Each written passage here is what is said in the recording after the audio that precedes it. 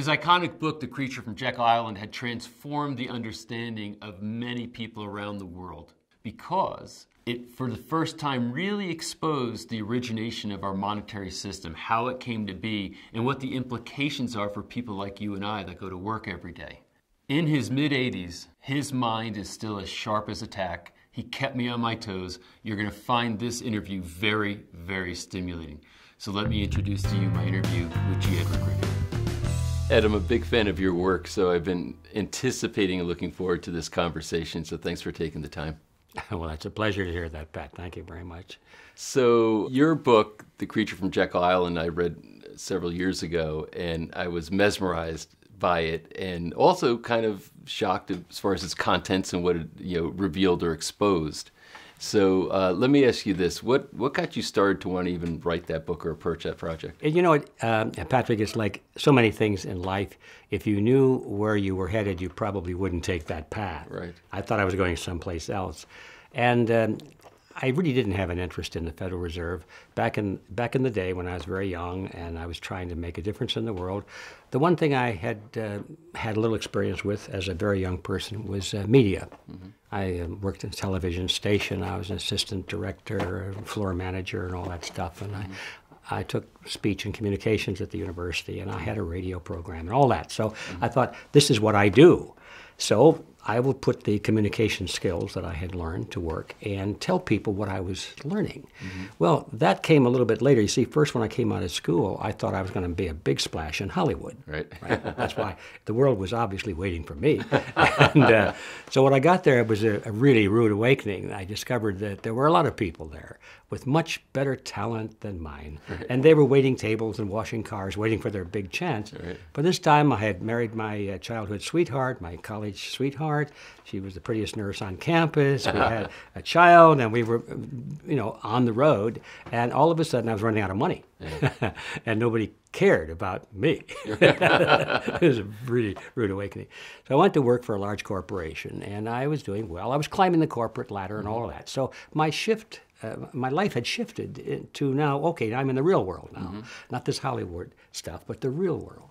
And it was in that stage, I was about 5 years with this corporation. I was, thinking about what I was going to be and how high I could climb the ladder, and I'm going to be a vice president, and I'm going to have all these nice material things and provide for my family and all of that, like most young people do. And then I began to read some stuff and hear some things about what was going on in the world that upset me. And I didn't know I had one, but my crusader gene kicked in. And all of a sudden, these things that I thought were important began to fade. Mm-hmm. And I began to think about, well, wait a minute, this beautiful country, which I was born into, which I thought would always be here because that's the way it is, right. I realized that it was had some problems, and that there were people who didn't want the way it was. They wanted to change it to something else. And the deeper I got into it, the more alarmed I became. And this is when the crusader gene kicked in, is I had to do something about it. And so, make a long story short, I quit my job. Wow. My poor wife almost. What are you doing? How are we going to live? So I thought, well, look, I know these skills. I'm going to start producing some little documentary films. Mm-hmm. And at that stage, I decided that I wanted to do something on inflation. Mm-hmm. I didn't know anything about it, except I thought there was a lot of nonsense about the cause of inflation. Mm-hmm. Nobody really seemed to know. They were pointing the finger at the other guy. And I thought, this can't be true. So I started to do some research and got some boxes full of papers and books and recordings. And I interviewed some people, some bankers and so forth. But then there was a group in Pasadena, typical little old ladies in tennis shoes in Pasadena that you may have heard about. Mm-hmm. And they had a study group on taxes. Mm. High taxes, okay. And they called me. They heard I was giving speeches, and free speeches at that. So they wanted to know if I would come and speak to their group about taxes. And I told the ladies there, I said, well, well, the one lady who was in charge of it, I said, well, I don't know much about taxes, but I might have something on a hidden tax. She said, well, what's that? I said, well, that's what I would talk about. Mm-hmm. Well, they went for that, of course. And so I came and I talked about the hidden tax called inflation. And of course, you don't do any research on that at all without getting quickly to the source, the engine of the inflation. Right. And the expansion of the money supply. And that's the Federal Reserve System. So that's where I was at. That's how I sort of eased into it. I had no intention of becoming any kind of an authority, except I had my box full of papers and research, and I could talk a little bit on it. Right. Well, the group was so impressed by it, and they said, oh, that was wonderful. You ought to take that on the road. You know?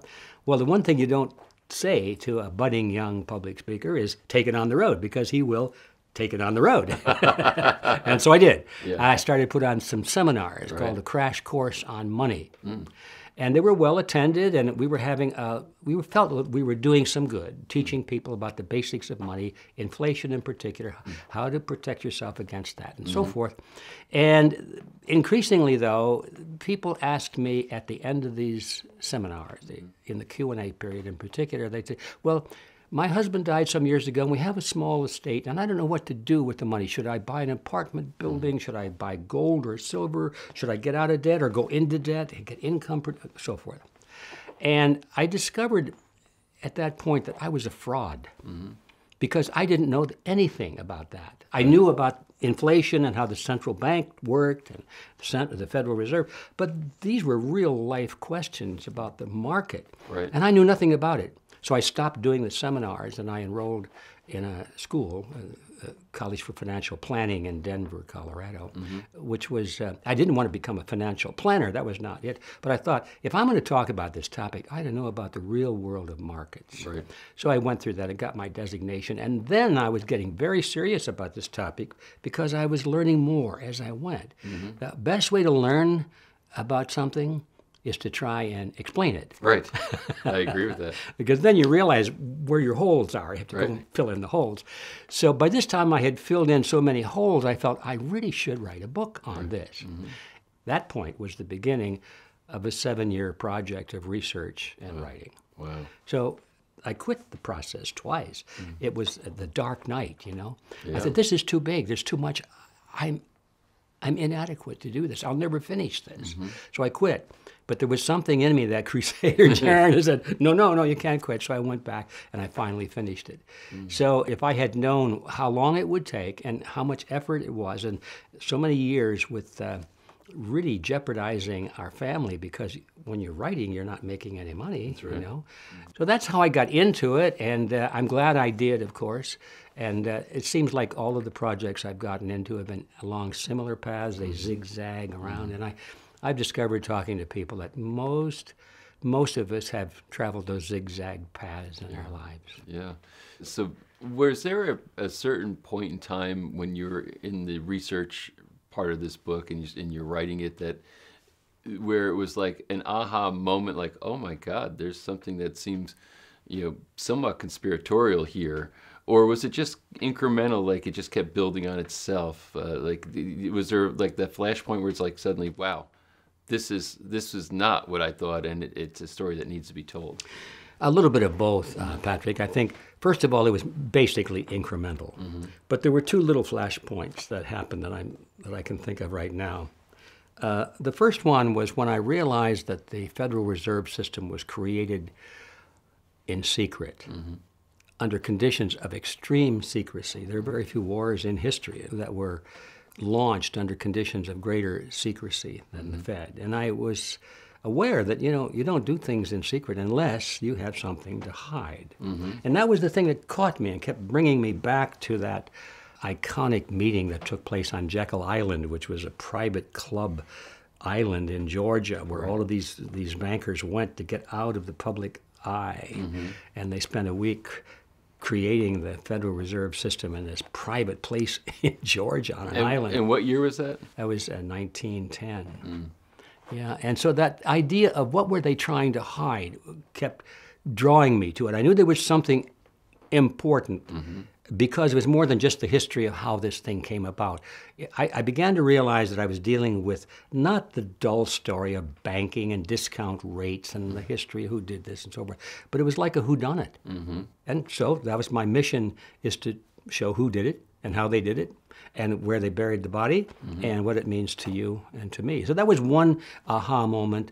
And the other aha moment came many many moons later, when I finally got near the end of the project, and I began to get very nervous about the idea of putting my work out into the world to be scrutinized by people who would disagree with me. Right. Many of whom, of course, were far more qualified than I. Right. They were, professors, they were teachers, they were academics, they were bankers, they were business people. And they had all of these credentials, and I thought, oh, they're going to chop me up in little pieces, I've made a lot of mistakes, I'm sure. But it was a certain point right at the end, and I began to get into debates with some of these academics. I thought they were going to tear me apart on radio and so forth. Right. And the second one came when I walked into a radio studio, and I've forgotten where it was. It was back on the East Coast. And I thought it was going to be an interview on my work. But instead, there was a guy sitting on the other side of the table, and he was introduced to me as Professor so-and-so from the local university, and that this was going to be a debate. Oh. No time to prepare. Yeah, this is where I'm going to be unmasked, right. as a fool. Right. So I thought, okay, here we go. So the first part of the program was, well, Mr. Griffin, would you tell us what you have found and what your theory is about all this? So I made my statement, and I think I had about 2 or 3 minutes to summarize it. And it was not very kind toward the banking system. And then, well, Professor so-and-so, what do you say to that? I was waiting on the edge of my seat. And there was a long pause. And he said, well, what you say is true, but we're living well, aren't we? That's the response? That was the response. Oh, my goodness. And that was the moment I knew I had hit the bullseye. Right. If the worst thing they could say is that, well, everything you say is true. It's okay, yes, we're cheating people. Yes, we're financing wars. Yes, we're destroying the system. Yes, we're all these horrible things, but we're living well, aren't we? That was it. That would be a pivotal moment. Yeah, it was pivotal. So let's review some of that then for people maybe who aren't familiar with the story. And I was curious too, who documented that meeting in Jekyll Island? How were you able to find out who was there and what they talked about? Because it was a secretive meeting. Well, Patrick, that was a lot easier than you might think because they documented it themselves. Right. Now, in the beginning, there was a lot of secrecy, as I said, and they didn't talk about it openly, but they were keeping their diaries, and their families knew about it. And later on, after the Federal Reserve was actually formed and was becoming an iconic, popular institution, wonderful American institution, then they began to speak openly about it. Say, yes, we really went there, and this is what we did. And they seemed to be competing with each other in a way as to who was the most important person in this. Yeah. In the beginning, though, they denied that there was any such meeting that took place. Really? Yeah. So it was, and then, of course, they started to write articles about it and give speeches about it. Right. And one of them wrote a book about it, and their historians recounted the story as told by the family and so forth. So there are a lot of very credible sources now, mostly original sources, that are in the public libraries if you want to dig for them. I found almost everything I needed in the public domain. I went to Jekyll Island and found some interesting tidbits in their archives. They make no bones about it. You can go to Jekyll Island now, go to the clubhouse, and there's the picture on the wall of all these guys. And on the door that goes into the room where they held this meeting, it says Federal Reserve Room. Wow. And there are their pictures, and it's sort of, hey, this is where the Federal Reserve was created, you know? Wow. Well, of course, they don't go into the idea that they were trying to hide something. It's just that isn't it nice that these famous gentlemen were here and members of our club. Right. So let's talk about what were they trying to hide, and what was the real intention behind the formation of the Federal Reserve, and how has it impacted our lives through those generations since? Well, we're going to skip over a lot of old history about the evolution of banking and all of that. We come fast forward through all that vital information so you can really appreciate what's going on today, because this isn't the first time. Everything that's happening today has happened before in history. So what we find is that prior to the Federal Reserve System, there was, you might call it banking chaos in the United States and around the world for that matter, but we're talking about the U.S. Each of the states had created official state banks. And in the process of creating these banks, the states gave them permission to do things that were really unethical. Right. Under the promise that, well, we're going to regulate them to make sure that these unethical and these otherwise illegal things don't hurt anybody. Right. Because we, the trustworthy politicians, are going to be watching this, so don't worry about it. And what am I talking about? Basically, what they gave them was the power to create money out of nothing and to charge interest on nothing. And they gave them the power to imply, and in some cases openly state, that they were holding reserves of the depositors, holding them, and they called them demand deposits, which meant that you could come in and demand your money because it was there. Right.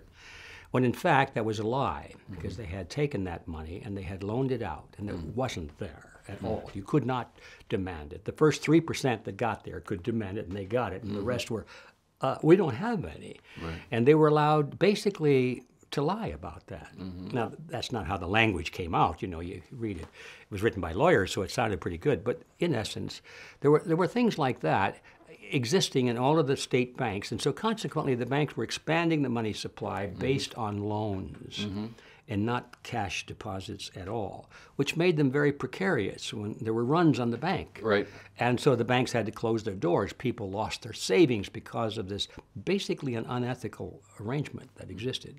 It would have been different if they had said, well, we're going to loan your money out so you can't demand it. Right. And maybe we'll lose your money too. But they didn't say that. Right. Yeah. It's supposed to be secure there. That's secure. why you bring it to a bank. That's the bank. It's secure. You know, Right. they didn't realize they were lending their money to speculators. Right. And not, I mean, bankers are speculators. Right. And so that was the situation. A lot of banks were failing, and so there was a national movement to reform banking in America.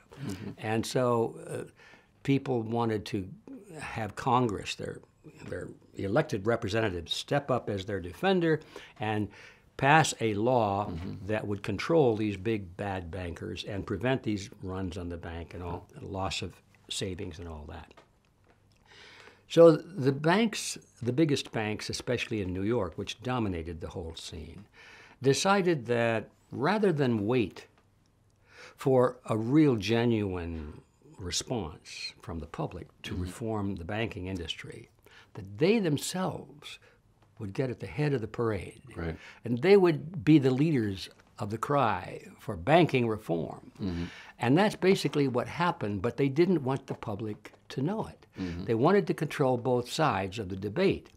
So the biggest bankers of them all were the ones that drafted the Federal Reserve Act, which was supposed to be to control the banks.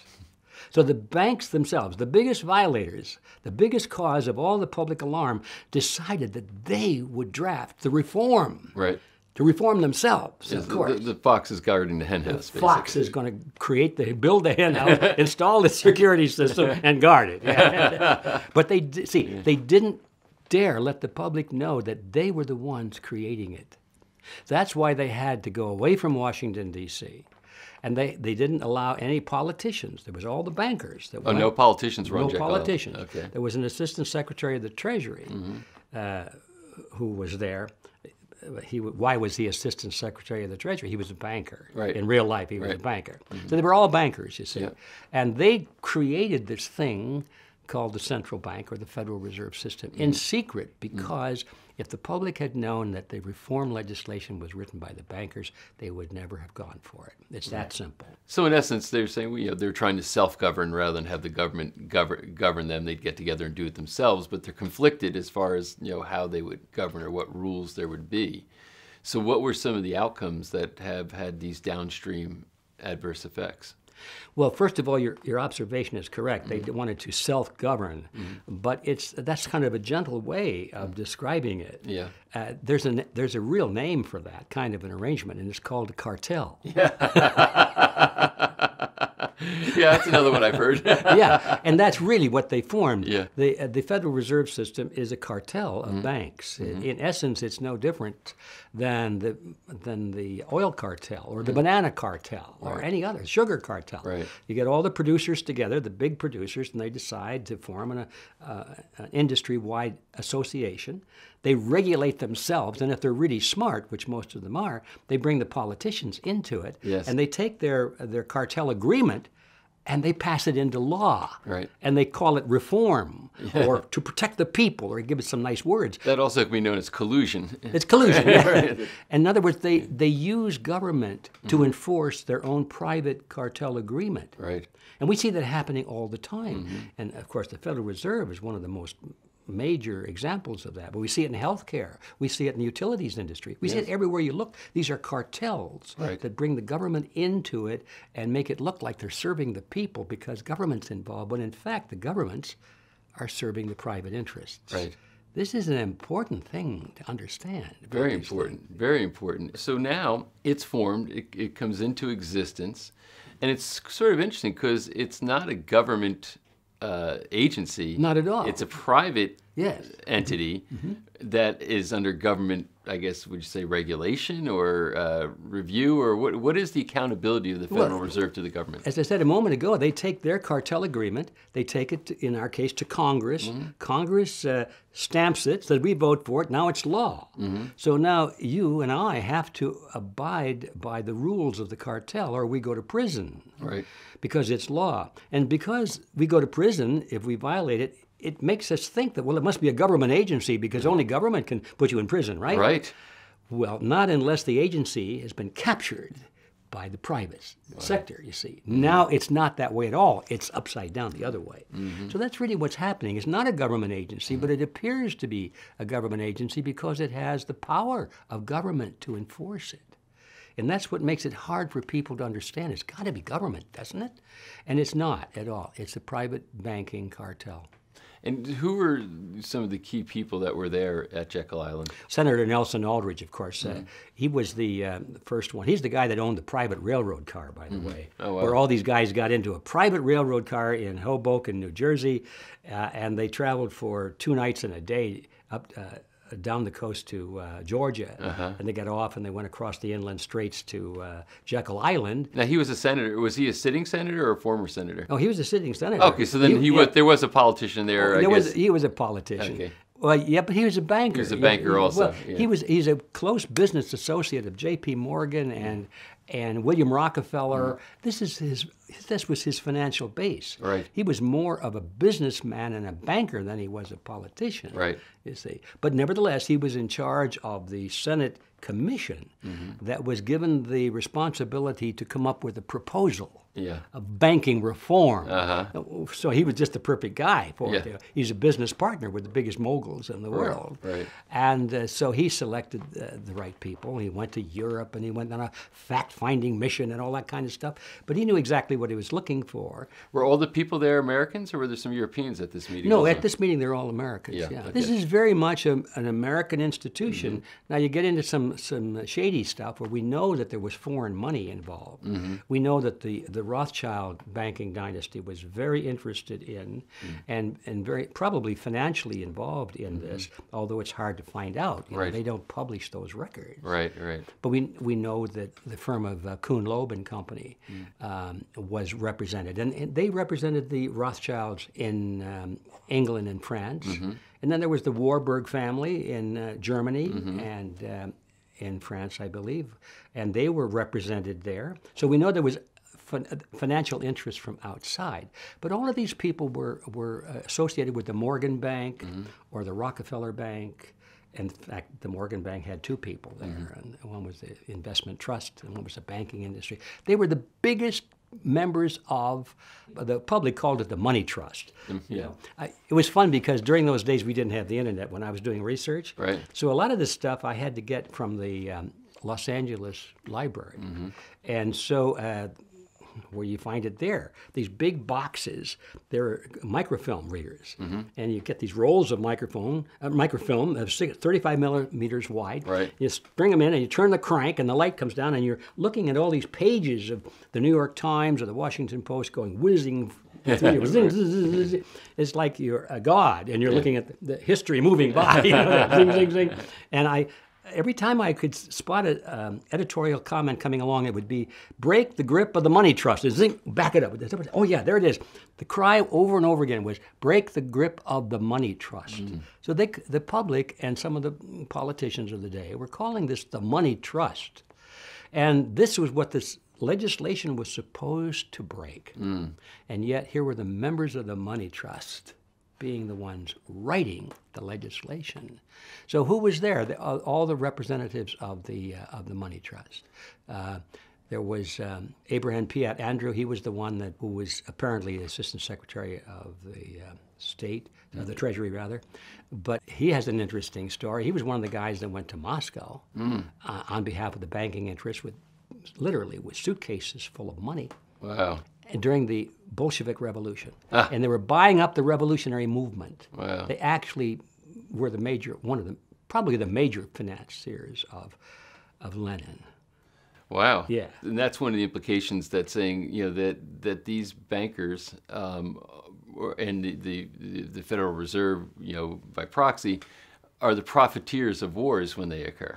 Of course. Because these wars have to be funded, and where are they going for the funding? Yes. So is that one of the major implications? Well, it's one of them. You bet it is, because this was a formula that was developed by the Rothschilds in Europe long ago. They found out that financing both sides of a war, both sides, was very, very profitable, because no matter which side won, you got your interest. Right. And it was outrageous interest, because when you're a ruler of a country, you don't care what it costs to win the war. That's right. Because you're going to get the money from the people eventually. Right. Interest rates are not important. It's get the money. Right. So you can hire the armies, build the factories, get the munitions, and so forth.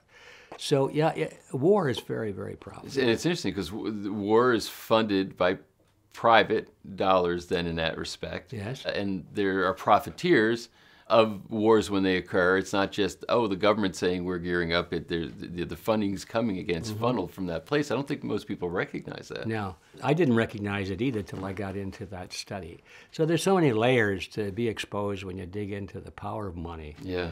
It's when you think about it, money is at the heart of almost every transaction in human experience. And that doesn't make money bad. Money merely happens to be serve that function. Money can be used to serve good as well as evil, right. But it sure has been used to serve evil purposes. So has the Federal Reserve, through its actions and the research that you've done, has it somehow turned us into like these indentured slaves or servants? Does it keep us in a predicament that causes us to constantly feed at that monster? That's a very harsh way of putting it, but Patrick, I would say it's a very accurate way.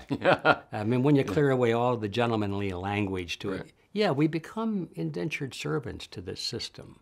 Because I've seen various numbers over the years, and I don't know which is accurate, but here's what I'm driving at. People have attempted to find out how much of our lives do we spend earning money that goes to taxes and interest on loans. Now, just in your own mind, I don't know what that number is, but I'm sure it's over 50%. Well over, for sure, yeah. Half of our lives, and it could be well over that, because there are a lot of hidden taxes we don't know about. And interest on loans, when you think, you build a house and so forth, and let's just say the house is worth, just take a round figure, $100,000. And you subtract the value of the land and the value of the building materials, the nails and the wood and the shingles and so forth, and the labor, and you put all that up, it's going to be in the range of about $30,000, and all the rest is interest on money that didn't even exist when it was loaned.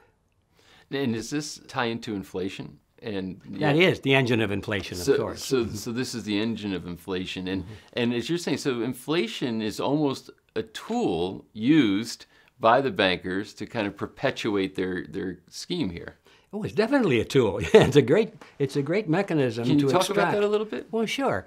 First of all, what is inflation? It's just the expansion of the money supply at a rate greater than the expansion of goods and services that offset it.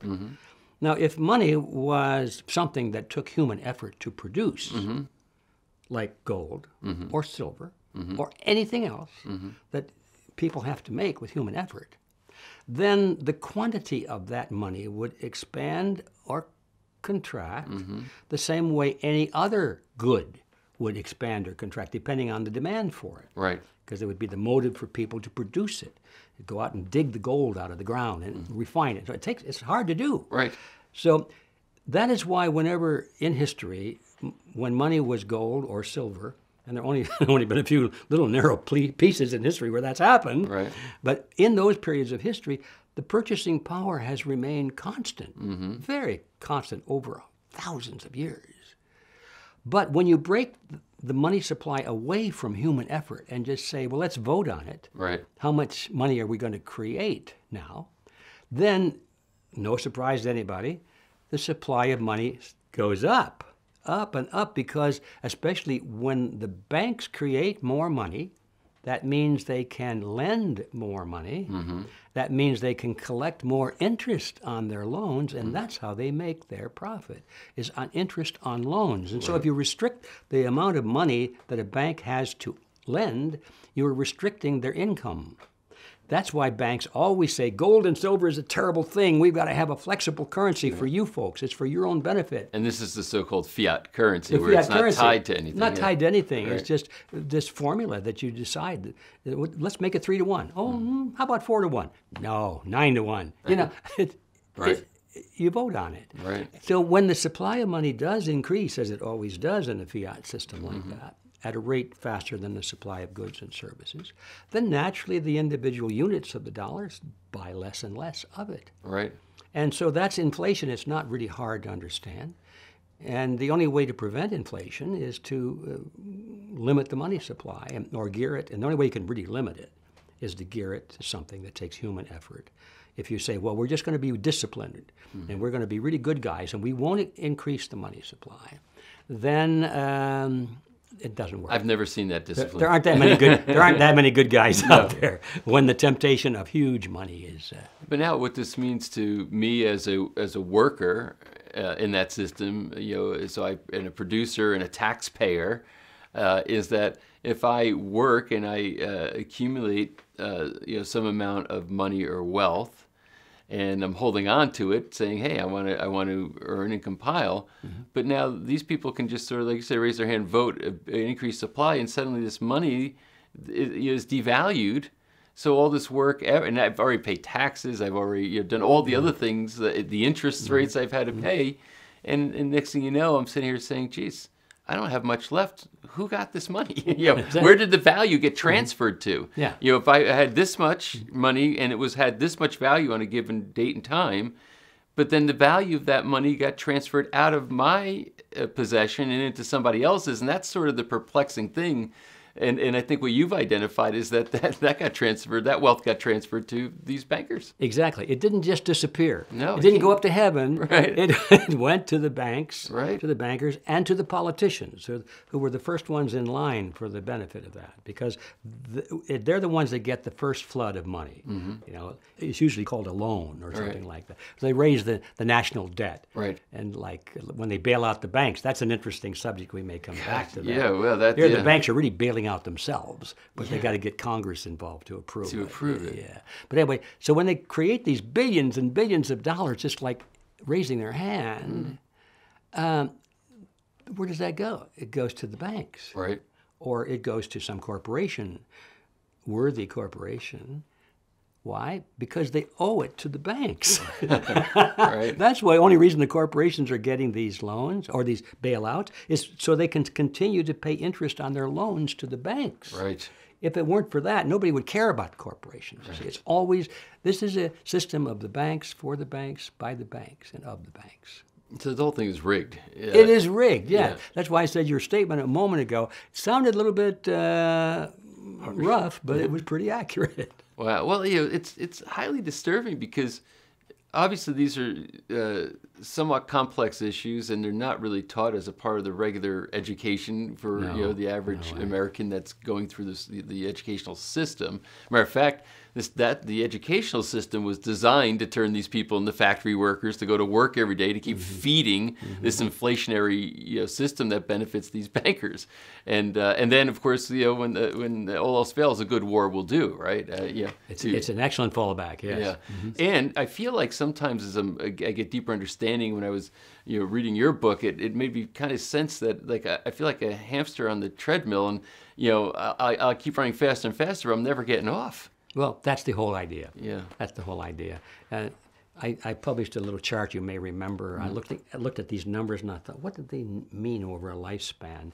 A little 3% inflation a year doesn't sound bad. 4%, 4.5%, 5%. Okay, we'll hold it at 5%. That doesn't hurt anything, does it? And yet, when you track that on a chart and you go 5% this year, 5% including the previous 5%, and project it out over the working span of the average person, over about 60 or 70 years, over the lifespan of an average person, these people have stolen 97% of everything you have saved. Wow. Over a lifetime. Wow. And that's it. And you saved after taxes. After taxes, yeah. If you put that in, they probably got it all. Yeah. It's really somewhat incomprehensible, and in a sense, we're boiled frogs, right? We're born into it, so we don't really question it. Yeah. It's just like, it's just the way things are. The way we don't question it. Exactly. That's what they want. That's why we don't have a monetary educational system that teaches all these things. Right. They teach the kids how to borrow responsibly. That's the way. I saw an ad after the crash in 2008. All the banks were begging for money. All the banks were bankrupt. And the Bank of America, I think it was, put an ad on television. They had the audacity to offer a booklet to young people how to borrow responsibly. And they were the worst people in the world to be talking about that because they were bankrupt. Yeah, that's a bit hypocritical, wouldn't you say? That's like a whiskey company saying, drink responsibly. And they try to do that in commercials They do that. And we're not supposed to know this. We want to sell as much of this as we can, but we want you to be responsible. It's pathetically humorous. Yes. Wow. So now the idea, though, is people say, well, we couldn't function without a Federal Reserve. So if you could wave a magic wand and make the Federal Reserve disappear tomorrow, what does the world look like? Well, the world would look a lot better than it does now. Now, that doesn't mean there wouldn't be some problems because, unfortunately, we've just said that nobody understands money. They don't understand these basic issues, and so there would be chaos. Not because the system was changing for the better, but because people wouldn't know how to live under such a system. Right. That's the basic problem. It's up here. It's not in the wallet so much. So what it would look like is that banks would continue to do just about everything that they want to do, with one exception. They wouldn't be allowed to lie. They wouldn't be protected by the government. Right. They wouldn't be bailed out. They would be treated like any other business. They'd be accountable. To be accountable, yes. That's all that would be required. We don't have to get rid of banks. They serve a great function. If they didn't have this protection to be deceitful and to rob people. That's all. Are there any practical measures people can take to sort of compensate for the predicament that we're all forced into with this Federal Reserve, as far as how what they can do with their money? How to maybe mitigate the appropriation of their money, of their hard-earned dollars that should be theirs. To try and protect themselves a little bit from this chaos that we see around us. Well, yes, there is. I look at this in a sort of a two-phase view. There's the short term and the long term. In the short term, we can't think about changing very much because this is we need to turn the locomotive around and head back the other way. But right now it's going down the track with a lot of momentum. Right. And we know we got to slow it down and then maybe back it up. You can't just, bingo, stop it. So for a little while, we're stuck on this train moving in the wrong direction. So what do we do under those circumstances? Well, the first thing is to recognize that the national currencies of the world are fiat currencies. They're not backed by anything of intrinsic value. Therefore, they will inflate or they will deflate in their purchasing power and prices will inflate. Right. So since we know that, why on earth would we want to keep our savings and our wealth in national currencies or anything that represents national currencies? It's insane. Right. So the first logical, intelligent thing to do is take whatever wealth, little bit or a lot, we may have, anything over and above our daily activities with a little reserve for bumps along the road, and get it out of fiat currencies. That doesn't mean I'm giving any advice as to where to put them, because I'm not smart enough to know what's best for you or anybody else. But there are any place else would be better than having them in currencies that you know that every day, with every tick of the clock, it's losing its purchasing power. Right. So it's like standing on the train track and we see the headlight coming. Folks, first thing to do, get off the track. Right. Then we can talk about That makes a lot of some sense. of these other things. Yeah. But the question of what do you do with the money is not so easy, and that depends a lot on the individual. The only general rule of thumb is it should be something that has intrinsic value, that people want, and that will last a long time. Right. And of course, now you're getting into the evaluation of what is the good form of money, because anything can be used for money if it has intrinsic value and so forth. You might consider buying gold or silver. Of course, then you have to worry about who's going to guard your gold and silver. Right. So every investment opportunity you can think of has its challenges. There's And no those markets perfect- can get manipulated too. Everything gets messed up easily by the experts. And so whatever, I'm glad you brought that up, because no matter what you do, you better become an expert on it yourself. That's right. Don't depend on somebody to come in and tell you what they're selling. Right. Now, they may be perfectly reputable, honest people, but they're going to be biased in favor of what they know or what they have to sell. Right. It might be real estate. It might be a warehouse full of cheap white wine. I don't know. But I mean, everybody's got to figure that out for themselves. But get off the track, because fiat money is going down, down, down every day. Yeah. Now, that's the short-term view. The long-term view is more challenging, because I don't think there is any way that we can survive in the long term unless we change this system. Right. Eventually, this creature is going to grow and grow and grow and get a bigger portion of our lives and a bigger portion of it until finally they have it all. So if we're not willing to just sit back and say, well, let's live as best we can while in the time we have left, a lot of people take that view. If you have that crusader gene that I have, and you have, and many people have, you can't just sit here and take this. You've got to do something. Well, that means we've got to change this system. We've got to become active. We've got to become responsible in the political field. We have to talk about it to our friends. We have to create a movement based on understanding, and this isn't easy. No. But we have to do it. No, well, that's Revealed Films' statement of purpose is we make movies that make movements, and that's the whole point. That's the whole point. Is that kind of activism, I think, is required, and there has to be a reckoning at some point. I mean, it's funny when I talk to people and friends of mine, even that are economists, and I talk about the debt, and they're like, the debt's no big deal. I'm like, $20 trillion, well, look at all the wealth that we have, and the wealth's going to expand, and, servicing that debt is only this much money. I said, what happens if interest rates go up? Oh, that could be a problem. So they're saying, everything you say is true, but we're doing well, aren't we? Yeah, exactly. That's that response. Look how well we're doing. Look, but it's not the point. My kids are born there. A portion of their life, a large portion, is already mortgaged before they're even brought into the world. And so nobody looks at that as being a morally criminal thing, to do to a human being. So to me, it's very disturbing. Now I have another friend of mine, wise person who's been around a long time, and he would say, as I was getting some projects, he said, sometimes you got to be careful whose rice bowls you're going to break. And in your case, you really called out very publicly a lot of very powerful people who have very large rice bowls, so to speak.